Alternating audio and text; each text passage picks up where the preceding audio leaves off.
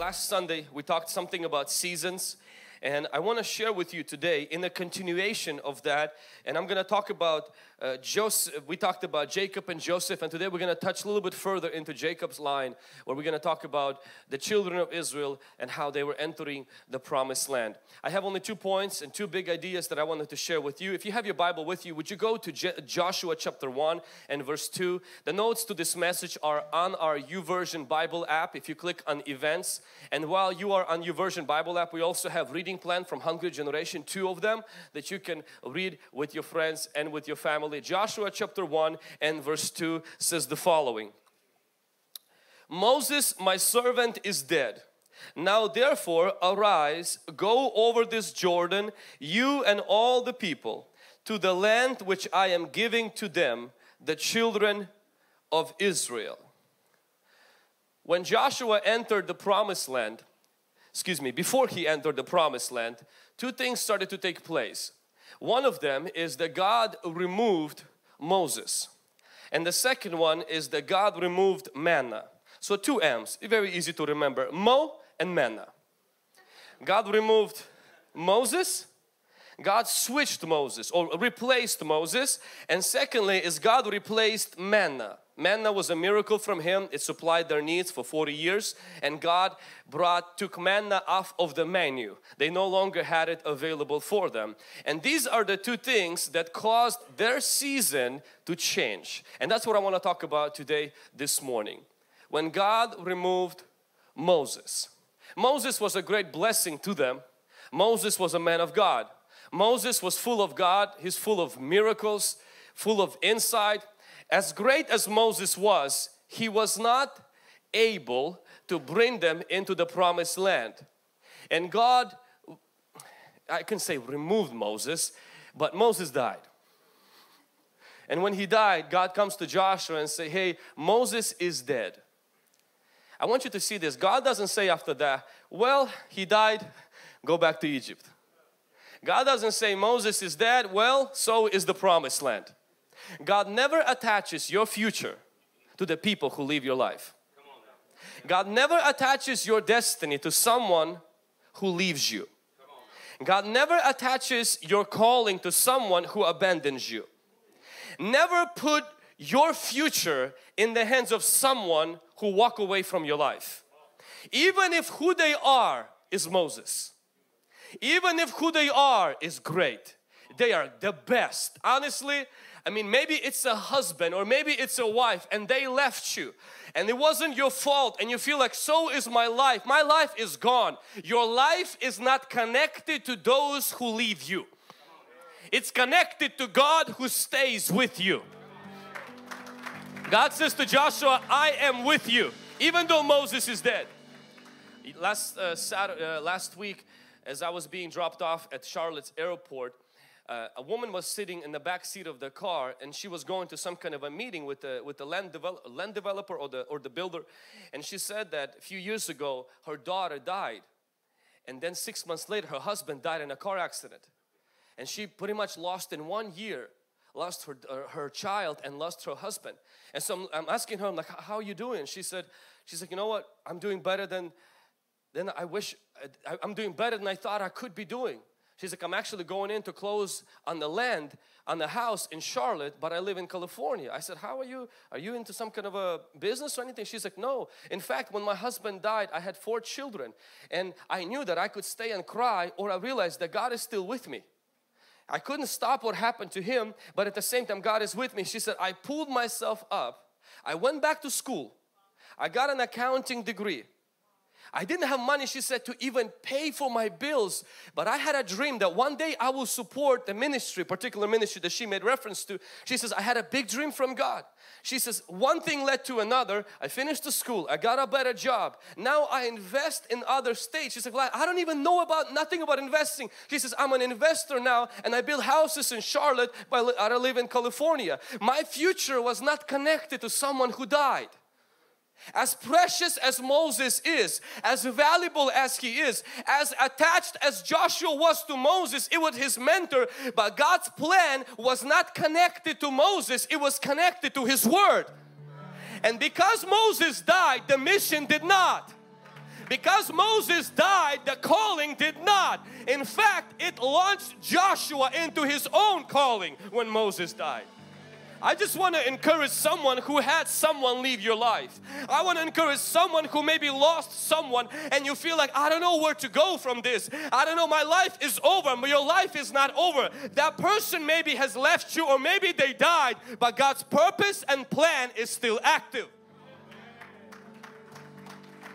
In fact, when God changes seasons, He does so sometimes by removing people. I don't want to come off as saying that you should start celebrating somebody who passed away. That is not in any way indication of my message.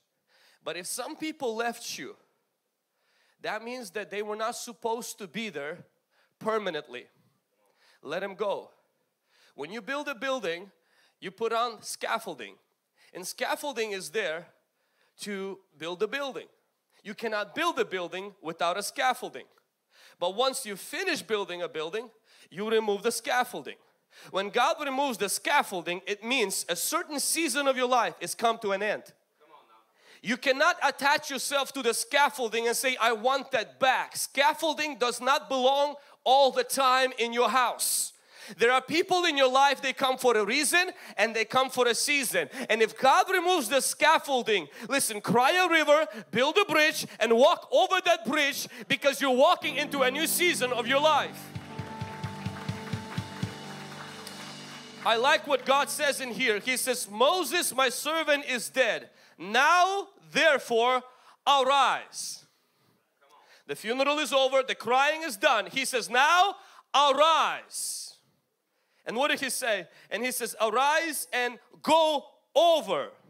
That's why I say, cry a river, build a bridge, and get over this Jordan into the land that I have promised you. What does that mean? That means that when God removes someone, it's time to move forward. I remember this sermon from our pastor a long time ago. I was a teenager. Our church just started. We had this family. We were very, very small. But this particular family was very influential in Tri-Cities. And this family, the wife was a prophetess. So she gave prophecies. Now in the Russian culture, a prophet is another word for the pastor, apostle, evangelist combined into one. A lot of times in the Russian culture, a prophet controls the pastor, the church, God and everybody. In a lot of cases, okay, just saying. In American culture, the prophet is completely different. I feel like they got it right. In our culture, it's a little bit different. This lady, I was there at the meetings when I was 14 and 13 years of age, when our church was forming. And God used her to prophesy our church into existence. Meaning she gave prophetic words to our pastor. She gave prophetic words that our church will exist, that God will use our church to impact the community and the world. Our pastor was strengthened because of the prophetic words she given. But then something happened. She did not like the pastor. She did not like the church. She did not like her style of worship. In fact, her and her husband, mainly her husband, they caused so much headache to our pastor. And they were really speaking negative things. They were never happy in the church. Our church was so small, so you can see who's not happy because there's like, 2 rows. And so very difficult to miss the unhappy faces. Now you can just put your head down and not be seen. And I remember tensions that I was hearing, because it was a very small church. I heard these rumors, the gossip, what they were saying. And then one day they decided to announce that they do not like where this church is headed to and that they are going to leave. See, right now if somebody leaves, it won't be noticeable. But at that time, it's a whole road that's gone. And we only have 3 of them. It's very noticeable. It's very painful. What will others think? And I heard about the fact the pastor on one Friday night spent all Friday in prayer. And he got up on Sunday morning. I still remember that sermon. He preached a sermon that says the sword of the Lord and the sword of a Gideon. And he preached this. He says, if somebody cannot say in our church the sword of God and the sword of Pastor Vasily, you can go. And they left. And I remember sitting, I'm a young guy, I'm just watching all of this and I was like, oh my God, what did Pastor do? I was like, maybe we should have changed the vision for them. But Pastor did not shift the vision of the church that they prophesied about just because their perspective, their ideology changed. And He did not allow their exit to stop the vision of the church, to stop what God called Him to do. It was painful. Did it hurt? Oh yeah. It brought a lot of rumors. It brought a lot of gossip against our church. It brought different things because everywhere they went, they said negative things about our church. But one thing that did not happen is pastor felt like just because they left, but they helped to strengthen the church in the beginning, and now it hurts. Arise and go over. And I am thankful to the pastor that he did not allow what they said to bring our church down, and to realize that they helped us up to this point. But just because they want to leave, that does not mean that what God is doing has to stop. It just means they're the scaffolding. We don't hate him. We take him apart and say, God bless you, go build someone else's house. But we have to move forward. I want to encourage somebody in this room who maybe was there to help you to get to this point. And right now you feel intimidated, you feel scared because they just announced that they're leaving your business. They just announced that they no longer want to be associated with you. Maybe they just announced that I'm leaving you and I want to do nothing with you. I want to encourage you, arise. Don't live in rejection. Don't live in poor little me. Don't live with God abandoned me. If God took the Moses, that means He's taking His promise. No. Maybe it is your time. Maybe the season has shifted. Maybe God is planning something, you don't see it yet. Arise and go over. It's time to move. It's time to wipe those tears. Pull yourself up and stand on the promise of God and say, what man meant for evil, God will use it for His good. Jeremiah 29:11, it says, for I know the thoughts that I think of you, says the Lord, the thoughts of good and not of evil, to give you future and to give you hope. In Romans chapter 8 verse 28, the Bible says is that God plans good things for those who love Him and to those who are called according to His purpose. And so we have to stand our ground that God is up for something good. You may say, but I got left. But He died. But He walked away. He gave me a divorce papers. But He already moved on with someone else. My life is over. It's not over because it's not connected to him, her and them. It's connected to God, who says to Joshua, as I was with Moses, I will be with you. Another thing that I want to bring to you is in Genesis chapter 13 verse 14. It says, the Lord said to Abram after, somebody say after Lot had separated from him, lift your eyes now and look from the place where you are, northward, southward, eastward and westward. Watch this. Genesis 13:10, it says this, Lot lifted his eyes and saw Sodom and Gomorrah, and he thought it was like a Garden of Eden. Lot lifted his eyes. But when Lot leaves Abraham, God said to Abraham, lift your eyes. It's not something Abraham is seeing on his own. It's God changing his vision. God gave him a new dimension. Because see, Lot was making up his own dreams and visions, and they turned out to be a nightmare. Because Sodom was not a Garden of Eden, it was a garden of disaster. But see, when somebody walks away from your life, the word Lot in the original means veil. Sometimes God has to remove certain people because they are lots in your life, they're veils. And you cannot see your true vision, you cannot see your true identity, you cannot see your true future. And when they are removed, God says, lift up your eyes. Meaning you're walking down and saying, Lot left me, I must be a bad uncle. Oh, this person left me, something is wrong with me. And God says, lift up your eyes, arise Joshua, and look this way and this way. Why? Because I did not connect your future to those who left you.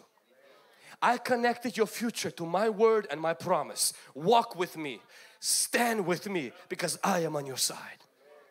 I just want to encourage somebody in this room today that when people leave, God's vision and calling is still on your life. In fact, it has gotten closer. Some of you remember last year at our conference, during a Race to Deliver conference, it was a crazy week when Apostle Janshi, who's a friend of this house, who was coming for a few years already and did Race to Deliver conferences, and God used him powerfully. People were healed and delivered. And then a year before Race to Deliver, he got denied visa. we knew that that's just a little hiccup. He will come. He got denied visa second time. It's not a big deal. He'll come. Because we're optimists. We're prisoners of hope. But we decided to do our part and do our work. And so we reached out to a few of people in the government and had a letter from a Congress, United States Congress. I remember I looked at that's the first time I even saw a letter from the Congress. I was like, oh my gosh, this is how it looks like. This is beautiful. Where a congressman of the United States signed a letter to the embassy, United States Embassy in Cameroon, inviting Apostle Janchi. I mean, if that doesn't do it, there's just, you know that it's just not going to work then.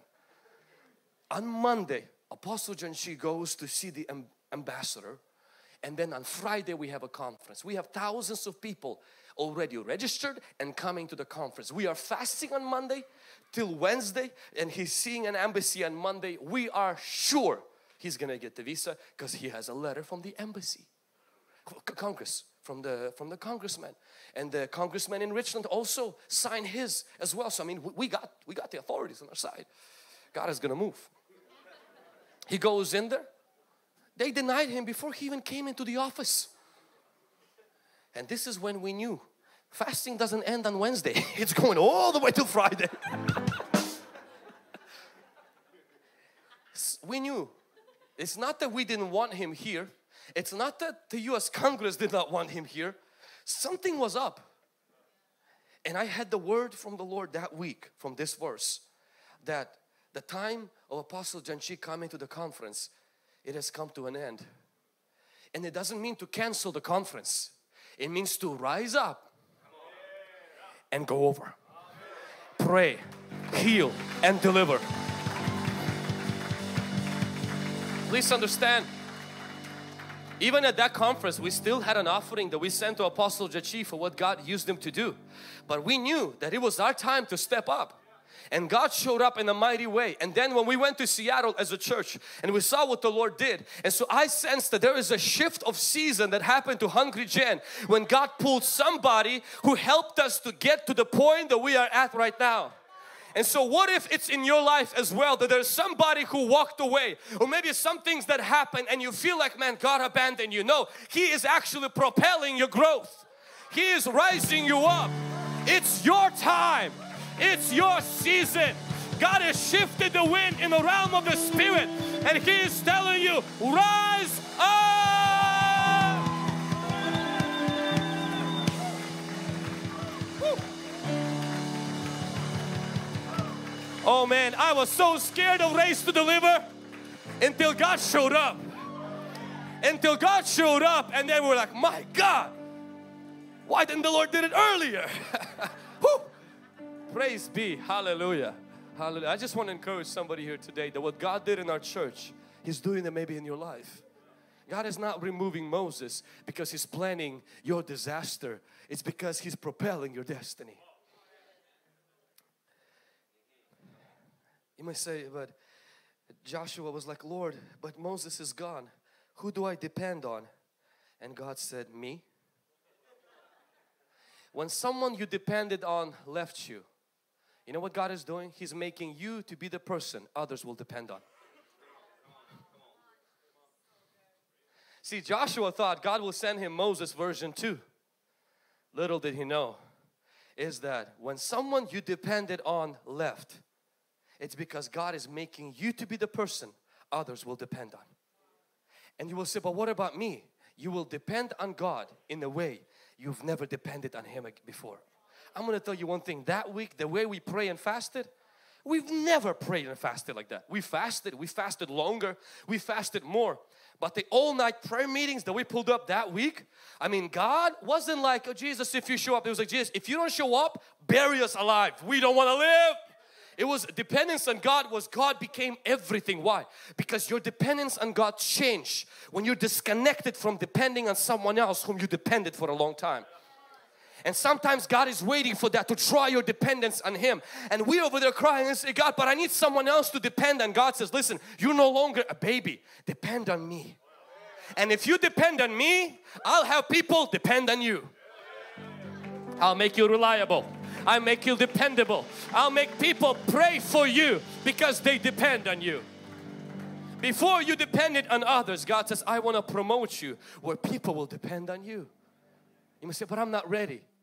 If God says you're ready, by removing Moses, that means you're ready. Can somebody say amen? God will give you a sign sometimes to leave Laban so that He can change your life. Sometimes God doesn't remove anyone, but He creates circumstances where you have to walk away from certain people or remove certain people from your life. Now this is going to get a little bit painful, and you only need the Holy Spirit to help you digest this, because this does not mean that somebody that you don't like you have to remove from your life. I'm going to read to you a verse. Now Jacob heard the words of Laban's sons, saying, Jacob had taken away all that was our father's, and from what was father's he had acquired all of his wealth. And Jacob saw the countenance of Laban, and indeed it was not favorable toward him as before. Then the Lord said to Jacob, return to the land of your fathers and to your family, and I will be with you. Watch this. God did not remove Laban from Jacob's life. Laban still had a lot of years. God didn't have a problem with Laban. But I want you to see the three things happen. Laban's sons started to talk behind Jacob's back, and Jacob heard it. Somebody on accident sent him the text message, and it was sent to the wrong person. Have you ever did that before, where you were saying something about someone and you send it actually to them? The worst thing that could happen to you in this world. I had it happen. There was one person a long time ago. I was on our worship team, and then I was trying to send a feedback. It was pretty much correction of this person needs to change their dress, go da da da da da da, and they need to change this and this. And instead of sending it to the worship leader, I send it to that person. Oh my God, I pray that one of us will go to heaven next week, because I cannot see this person again for the rest of my life. And that's kind of what happened to Jacob. Jacob heard what they said about him. Now that's okay. Bad, people don't like me, I'm successful, haters gonna hate, da da da. Second thing, I want you to see that Jacob looks at Laban, and Laban, his father-in-law, no longer has a favorable face toward him. Let's bring it down to 21st century. It's when your workers talk about you. When your boss no longer has a favorable countenance toward you. And this is a good moment to say, you know what, I'm done. But that's not why Jacob left. Jacob did not leave Laban because they talked bad about him behind his back, and he did not leave Laban when his face was not favorable toward him. The Bible says, and the Lord spoke. Don't leave because of drama. Leave because God speaks. Now sometimes God will use the gossip and the drama as a soil in which He will speak. And sometimes people are confused and say, oh no, the reason why I'm hearing God say to leave and to switch this job or to switch this career or to leave this business and go into someone else is because there's drama and all this stuff. But be willing to understand that God will use the shift. Season has shifted. The season has shifted. That's why they're talking behind his back. That's why Laban is not looking favorably, because the season has shifted. He is not supposed to be in Laban's house all his life. And God says to Jacob, He says, move, leave, walk away and go to where you're supposed to be. Now of course Jacob makes a mistake. He packs all the bags and he doesn't give Laban 2-week notice. You have to do the right thing. If it's your time to shift jobs, you're noticing the gossip in the office. You're noticing that the management is not looking at you the same way it used to look at you. Don't just leave because it's a toxic environment. Because you don't know if God wants to use you to change that environment. But if God begins to speak to you already based on the things you're noticing in your work environment, I'm going to ask you that you obey the voice of God, because He has a plan and a purpose for your life. And probably Laban's house is not where you're supposed to stay permanently. It's where you're supposed to find your wife. It's where you're supposed to find your livestock. It's where you're supposed to learn certain things, but you need to move forward to the promised land that God has for you. And I just ask, when you sense as seasons are shifting and it's your time to leave your job, it's your time to shift the business, that you don't drop everything. Don't do what Jacob did, because the way he exited that season was wrong. That you exit properly, that you exit graciously, and that you exit Christ-like. That you exit in a way that glorifies Christ, and that those people can still find you if they need you. Come on somebody. Can somebody say praise be unto, come on somebody. Give the Lord a round of applause for His goodness and favor.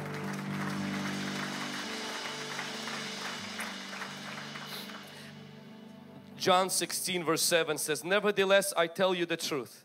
It is to your advantage that I go away. For if I do not go away, the Helper will not come to you. But if I depart, I will send Him to you. It's interesting that Jesus also left His disciples. And they got sad. They said, you're leaving us. And I want you to see this. Jesus says it's because something better is coming. When your best people leave you, your best days are still ahead of you.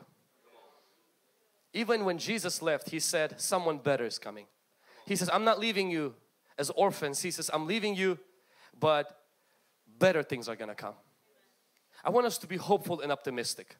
You know, being in the church ministry now for some time, I have learned one thing. If the best people leave our church, that does not mean the best days has gone with them.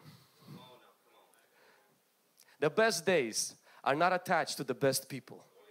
The best days are attached to our God. And if He is with us, our best days are still ahead of us. Some of those best people may be talented, may be super educated, and maybe have incredible influence in our city. And they might feel like Gideon, oh, but we are so little left because so many left us. It might feel like disciples of Jesus, but Jesus, He's like the man. He left us. Jesus says, nevertheless, it's better that I leave because He cannot come. Sometimes God will remove good so He can give you the best. And I just want to encourage you, be hopeful this year. If people are moved from your life, expect something better that's coming. I am not saying to hate on people that leave. I'm not saying to gossip about them. I'm saying to let them go graciously. Let them go in peace. To simply say, God, I trust You that my best days are still ahead of me. My best days are still ahead of me. We have a sign that says that the best is yet to come. Does anybody believe in that? If you believe in that, give the Lord a round of applause right now. Your best days are ahead of you. Touch your neighbor, say your best days are ahead of you. Touch your other neighbor, say don't worry about those who left you. God is still with you. The last thing that I wanted to share with you is when God removes manna. Joshua chapter 5 verse 12, it says the following.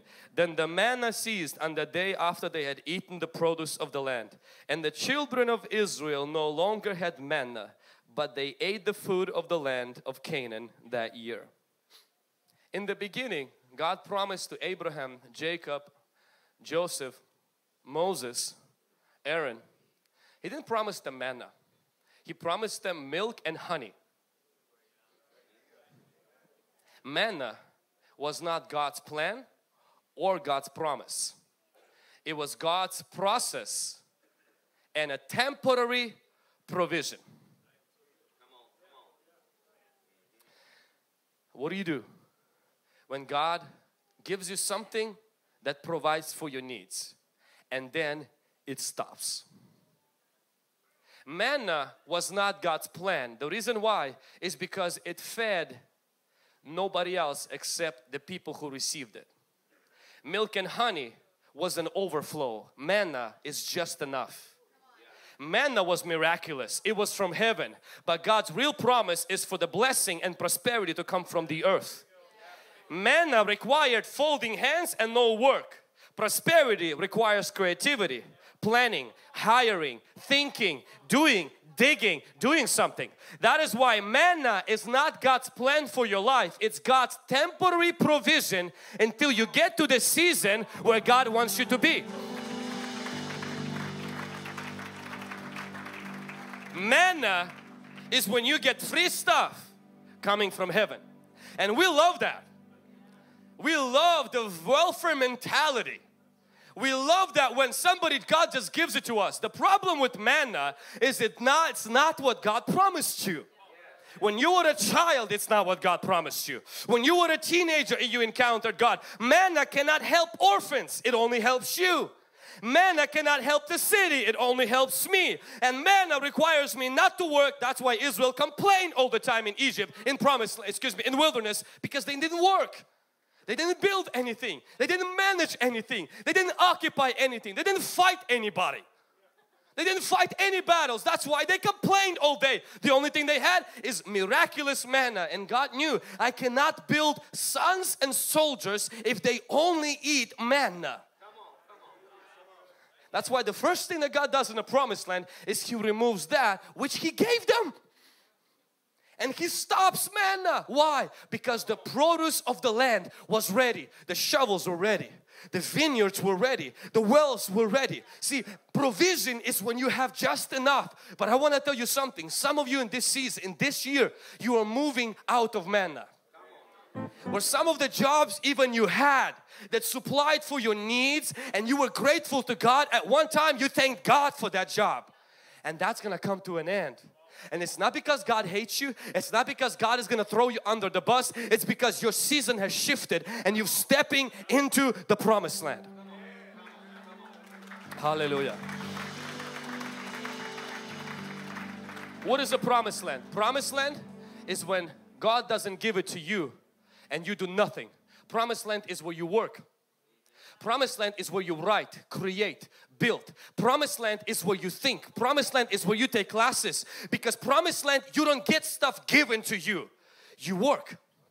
And a lot of us have felt like work is a curse.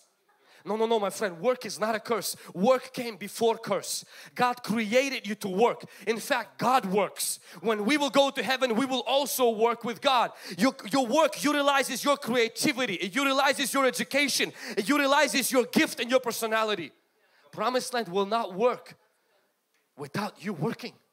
That means you're going to have to write, you're going to have to dream, you're going to have to create, you're going to have to build a business, you're going to have a plan, you're going to have to get land, you're going to have to rent, you're going to have to work. The beautiful part is that God won't give you manna that's just enough for your family. God will give you milk and honey that's enough for others and for you. I want to encourage every person today, if you're living on just enough and God is supplying your needs, I want you to get ready. Because God is going to shift your season. And sometimes the way He shifts your season is you get laid off. Or you get fired. Now if you get fired because you show up late and you don't do your work, that's not God taking off the manna. That's God disciplining you for not doing your job. So don't go ahead praising God. I just want to praise God. No. You're not punctual and you're not doing a good job. You're lazy. That's not praising God. You need to be at the altar repenting and say, God, change me, transform me and make me like Christ.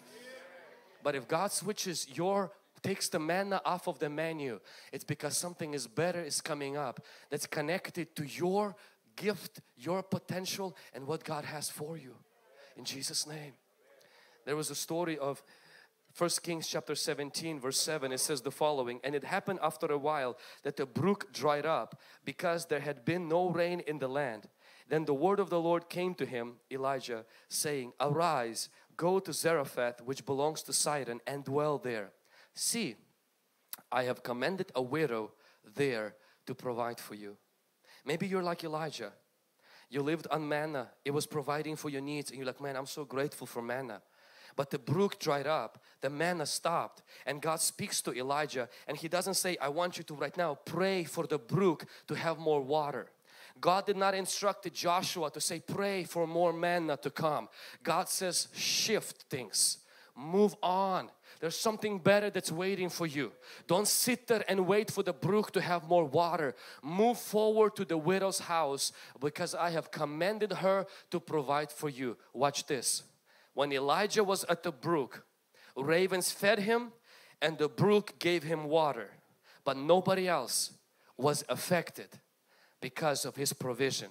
Provision doesn't help others. It only helps you. And while you have a praise report, other people cannot join you to praise your God. The prosperity is when he went to the widow's house and not only he was provided, the widow was provided and the son was raised from the dead. That is prosperity.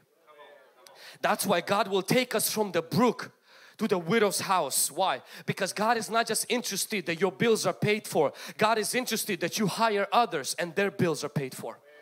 See, God is not just interested that you have life, John 10:10, but that you will have it more abundantly. Because if you are filled, it's for you. If you overflow, it's for others. If I pour water into a cup and it comes to an end, anything that's overflow spills outside of the cup. God wants you to have overflow, because anytime you have overflow, you hire more people. Anytime you have overflow, you share it with others. God knows as a Christian, when your cup runs over, other people will drink from your overflow. And that's why God takes Elijah and says, your brook is dry, but I want you to go and help a widow. I want you to go and raise her son. I want to supply her needs as well as yours. And many of us, we're scared of the overflow. Some of you, you come from a religious mindset where you're like, the word overflow throws you into a cold heat or cold sweat. You're like, ooh, prosperity, ooh. If you're afraid of overflow, the root of that fear is pure selfishness. Pure laziness. Because overflow tells you and teaches you to think differently. When you were an employee, it was very easy. Show up at 9, leave at 5. But when you become a boss, that's not that easy. Because now you have to create things. It requires you to step out of your laziness, and it requires you to be a blessing to others. God created you to have overflow. The Lord is my shepherd, I shall not lack. That's just enough. That's manna. But then when I go to verse 2, verse 3, and then verse 4 going through the valley, I go to verse 5, Psalm 23, my cup runs over. That is God's promise. God's plan is not manna. God's plan is milk and honey. God's plan is not that you just go through just enough. It might be where you are. It might have been where you've been for 40 years. In any way am I saying that is not God moving in your life? He is moving in your life. He is supplying your needs according to your riches and your glory. I'm just asking, if He pulls manna off of menu, don't panic. He has something better. He has His ultimate plan for you, where you will have more than enough for others, to help others in your life and be a blessing to those around you who don't have. You will be somebody's miracle. You will be somebody's answer to prayer. Somebody will be applying for a job, and your company will be the company God will use to answer their prayer. In there you had a miracle. In here you become a miracle. And that's why between here and there is a season of confusion. It's a season of, where is God? Why did they fire me? Why was manna was removed? Why did the brook dry up? Why did that position got removed? What do I need to do? Do I go back and look for manna more? Or do I press in and trust God and say that God has got it in control, and God doesn't remove something, He doesn't plan something better? Be optimist. Have faith. Trust in God. I believe with Jesus our best days are ahead of us. I believe with Christ we will sponsor others. I believe with Christ we will be a blessing to our city.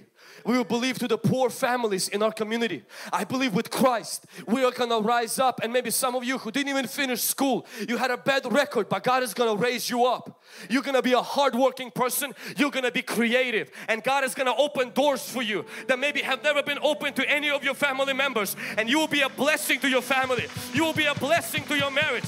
You will be a blessing to your school in Jesus' name. I want you to rise to your feet. I'm going to read to us the last verse. Then He took the 5 loaves and 2 fish, looking up to heaven, He blessed and broke them, gave them to the disciples to set before the multitude. And when they had all ate and were filled, somebody say all ate, somebody say filled, and 12 baskets of leftover, somebody say leftover, 12 baskets of leftover of fragments were taken up by them. They did not have enough to feed the multitudes. Can I have a little napkin or something? They did not have enough to feed the multitudes. And maybe today that is exactly where you are at. You don't have enough to feed your family. You don't have enough to pay your bills. You know what Jesus asked when they had not enough? He says, bring me what you have. Can I ask you right now, can you put Jesus first in that not enough? Can you still in that season say, Lord, I'm gonna still tithe, I'm gonna still trust, and I'm gonna still work hard? Because God doesn't bless lazy. And the Bible says when Jesus touched it, they all ate. Watch this. They were filled. And when Jesus touched it, this is Jesus, who some people believe in here, He only gives you just enough. That's not God. He wants to give you also left over. And then He says these fragments, they need to be collected. I don't want them to be wasted. Meaning when you have leftover, it's not a time to get a new iPhone. It's not a time to, oh, that's it, we need to go and get a new car now because we have leftover. We need to now get a bigger house because we have leftover. Jesus wants us to steward the leftover.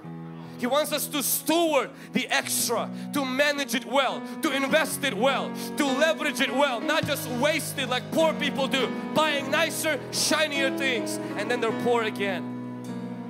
This is the year where God will take us from not enough to trusting in Him, putting Him first, and we will eat, we will be filled, and we will have baskets left over to be a blessing to others.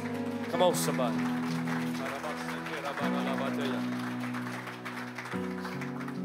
Let's begin to pray right now. We're going to pray in just a moment. The team is going to sing a song. We're going to pray that this year be the year of overflow.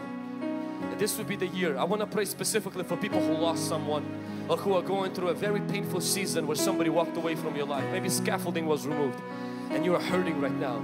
I want to have a word to be spoken over your life today that God is stepping in right now. For those of you that season has shifted and your supply has changed, that God is doing something new in Jesus' name. Let's lift our hands right now. Begin to worship Jehovah Jireh. Begin to worship the Lord our Shepherd. Begin to worship the one who supplies all of our needs according to His riches and His glory. In Jesus' name. He would do, and He's gonna fulfill every promise to you. Don't give up on God, 'cause He won't give up on you. He's able.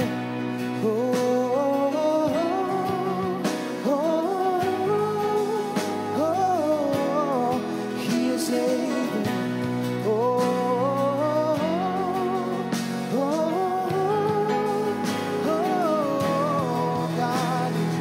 God is able to do just what He said He would. He's gonna fulfill every promise to you. No, don't give up on God, 'cause He won't give up on you. He is able.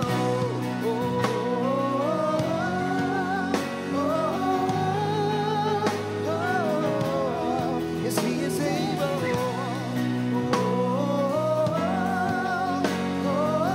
Oh, come on, we believe that God is able to do everything. Yes, say God is able to do just what He said He would do. He's gonna fulfill every promise. He's gonna fulfill every promise to you. Don't give up now, or don't give up on God, 'cause He won't give up on you. He is able.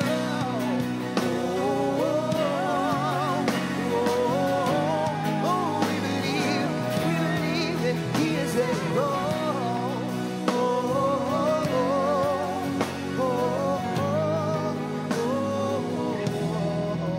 Right now, we want to be able to pray for people that maybe you're going through a season where the scaffolding was removed from your life. Maybe some people that you depend on, that you trusted in, they left you.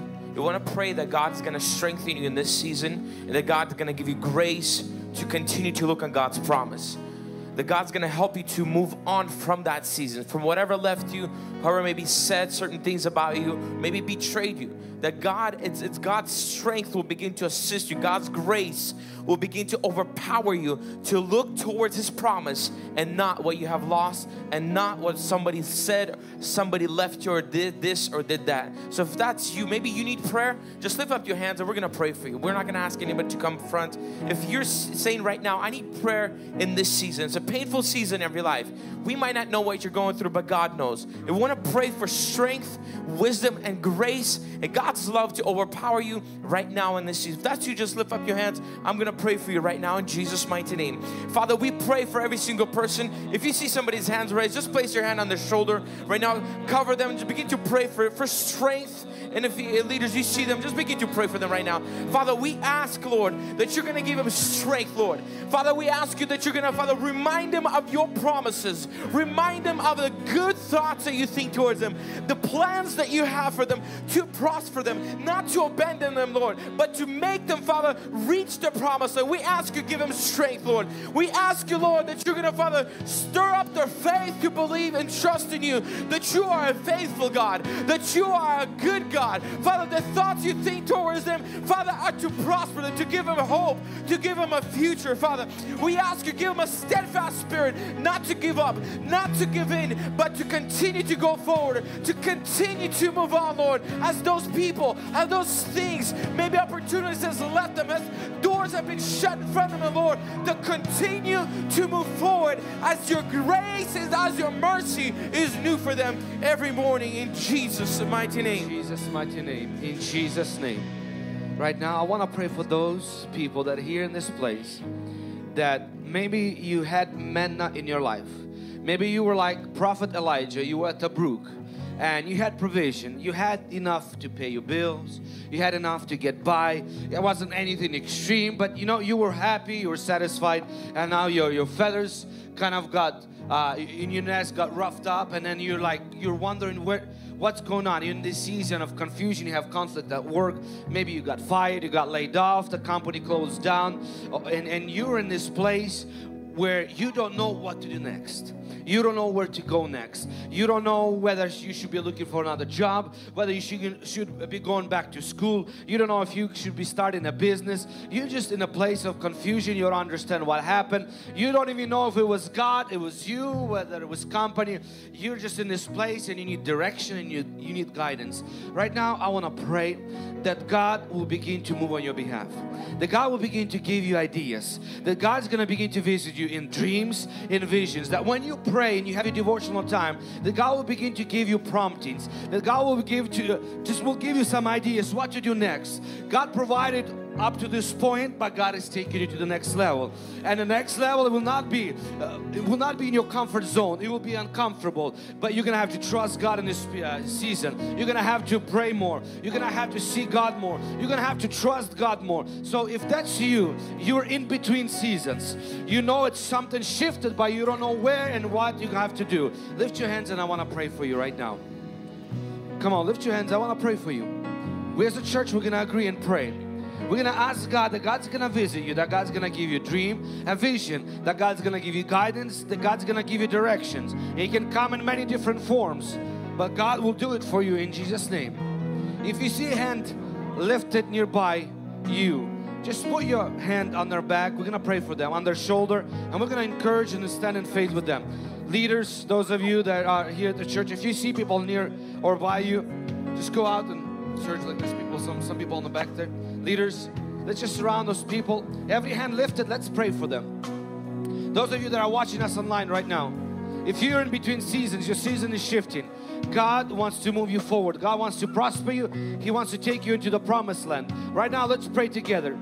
Let's believe God for miracle in your life in Jesus' name. Father, I pray for every person that is here in Jesus' name.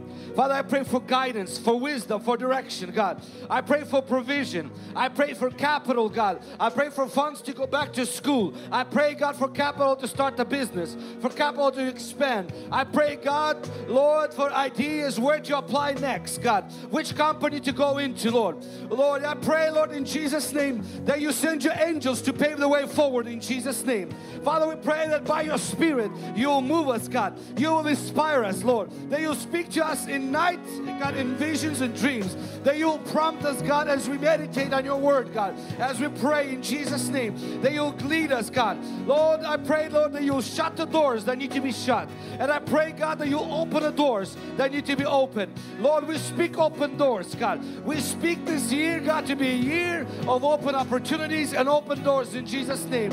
I declare your provision, God. I declare your direction. I declare, God, your Spirit, God. Lord, your wind, God, to blow into our sails, to move us into the direction that you have for us this year. In Jesus' mighty name, we declare your release, Father. The release of finances, God. Release of open doors, resources. In Jesus' mighty name. Come on, let's just lift those hands right now. Begin to declare that over your lives. The promises you carry will become true. He's gonna fulfill Every promise. He will take you from wilderness to promised land. Put your trust in Him right now. Lift your eyes, Abraham. Lift your eyes, Joshua. I am with you, says the Lord. I will walk with you. You will pass through the Jordan and you will go into a new season.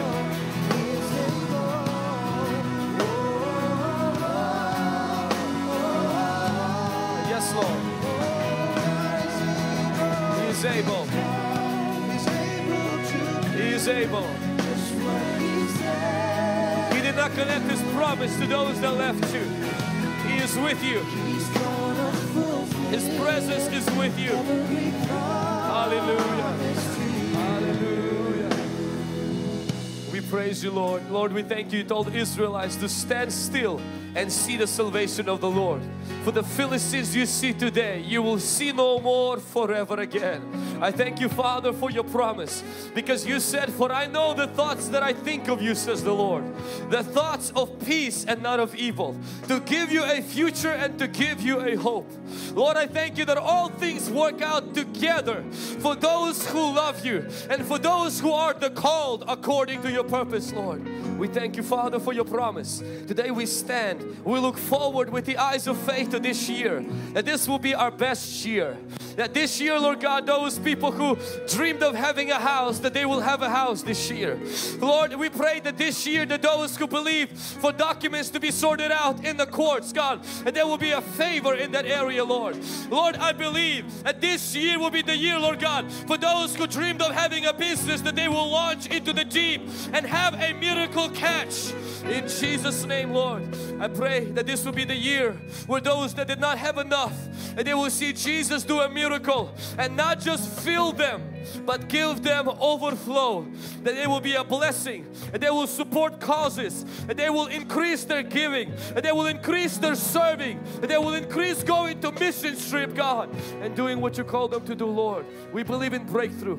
We believe that you're going to use us and make our life and lives for people around us better because of your goodness and your favor, Father, in Jesus' name. Every head bowed and every eye closed, I would like to give an invitation to anyone in this room today who have not yet made Jesus the Lord and the Savior of their life. If you are far away from Christ, if you are not giving your life to the Lord, I want to tell you that Jesus loves you so much. God loved the world that He gave His only begotten Son, that whoever believes in Him shall not perish but have everlasting life. No man can come to God but by Jesus Christ. If you need to get right with the Lord today, if you need to surrender and submit your life to Jesus, if you maybe grew up in a religious home but you do not know Jesus as your personal Lord and Savior, today I'm going to give you that opportunity. When I count to 3, I'm going to ask you to just raise your hand high and say, Vlad, I would like to get saved. I would like to have Jesus forgive me all my sin. I would like to join the team Jesus. I would like to join His kingdom. I would like Him to change my life. 1, 2, 3. Raise that hand high. You say, hey, I would like to get saved today. I would like to give my life to the Lord today. I would like to come back to Christ. I thank you, Jesus, for your grace. I thank you, Jesus, for your mercy. I thank you, Jesus, for your love and for your kindness. In Jesus' mighty name. Hey, this is Pastor Vlad, and thank you for watching this sermon. Please click on the subscribe so that you can be a part of our Hungry Generation YouTube community. And click on the bell as well so that you can be notified when we upload the new sermon. Thank you for watching, and God bless you.